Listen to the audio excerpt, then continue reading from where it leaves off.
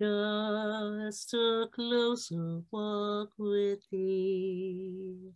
Granted, Jesus is my plea. Daily walking close to thee. Let it be, dear Lord, let it be. Hello, my friends. How are you doing today? Good, I hope. Today is another glorious day that the Lord has made. Amen. Amen. Today behind me, I have some beautiful flowers. They're like a lilac color, purple. So beautiful. I love roses. I thought I would put that up again for you to look at and enjoy while I read my daily devotions. Let's go ahead and begin with Joel Osteen's The Power of I Am. Today's title is Fulfill Your Assignment. He who plants and he who waters are one in importance and esteem, working together the same purpose, but each will receive his own reward. That's from 1 Corinthians 3:8 AMP. God is not going to judge you based on your neighbor's gift or your brother's gift or by how high you rose in the company. He is going to judge you based on the assignment that he has given you. Did you run your race? Not, did you outperform your neighbor or were you more successful than your brother? You're not competing with them. You're running a different race. Queen Esther was gifted to save her nation. The mother was gifted to make the sack lunch that was used to feed thousands. Two different assignments, two different giftings. God is not going to say, Esther, I'm prouder of you.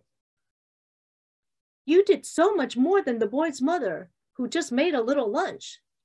No, it's all going to be about whether or not we fulfilled our assignment. Thank you, Father. We hear you. Thank you, Joel, for that devotional. It doesn't matter what we do, but whatever God calls us to do and however he created us, we have a certain gift that he gifted us.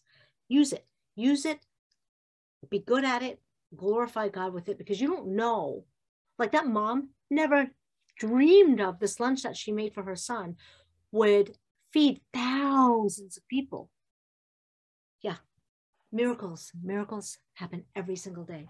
So if you're going to make a lunch for your son or your daughter, make it with all your heart and make it really, really good. All right. And now, reading of the Holy Bible. Today, I'm going to read a verse from 2 Corinthians 2:14. But thanks be to God who always leads us in triumphal procession in Christ, and through us spreads everywhere the fragrance of the knowledge of him. The word of the Lord. Thank you, Father. And now, for David C. Hebner's Clear My Vision. We who have run for our very lives to God have every reason to grab the promised hope with both hands and never letting go. It's an unbreakable spiritual lifeline, reaching past all appearances right to the very presence of God, where Jesus, running on ahead of us, has taken up his permanent post as priest for us in the order of Melchizedek. Sorry, that's a long word.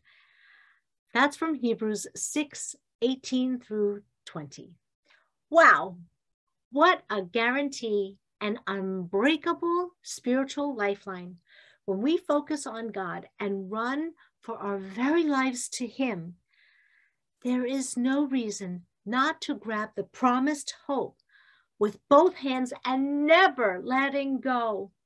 We run not as an exercise in physical speed, but with a desperate emotional need that says, I cannot go on for another second in my life without clinging to my Lord and Savior. Many of us have experienced moments of hanging on to God for dear life. Only when we cling onto him all the time is the above promised fulfilled. Thank you, God. That is so true. Let us pray. Let me read the prayer here now. Here's the prayer for today. Thank you, Lord. Thank you, Lord, for clinging to you doesn't take an act of personal will or strength, but an experience of emotional longing and neediness. I need you so badly that I don't ever want to live another minute without you. This is the definition of a spiritual lifeline. And I am so grateful that you made it unbreakable. Amen. Amen, amen, amen. Thank you. Thank you, Father. Let us pray. Lord, thank you for this unbreakable spiritual lifeline you give us. We really need you. We don't want to just put you on the side and call you every now and then. We need you 24/7. We don't want to live 1 second without you. We don't want to do anything without you because we know that our strength is not strong. We can't do things without you, Lord. We need you. We need your love. We need your power. We need your strength. We need your guidance. We need your direction. And Lord, when we are open to letting you, Holy Spirit, come live in this temple that you gave us, miraculous things happen. So Father, continue to do your healing in us. Continue to mold and shape and fashion us. Continue to do the work that you call for us to do each and every day. Continue, Father, to bless us, Father, with the gift that you gave us to enhance this gift. And Father, let us practice it and make it really good and put our 10,000 hours in so that you could be honored and glorified, Lord, as we walk and show the world who you are in us and how awesome you are of how you work in and through us, Lord. Thank you. Thank you so much for your word. We receive it. We bind it around our necks, and we choose to live in it. We ask of all these things in Jesus' name. Amen. Amen and amen, my brothers and sisters. That is all for today. May your day be smooth sailing. May it be filled with beautiful sunsets, beautiful sunrises, wherever you are in the world. Until tomorrow, namaste.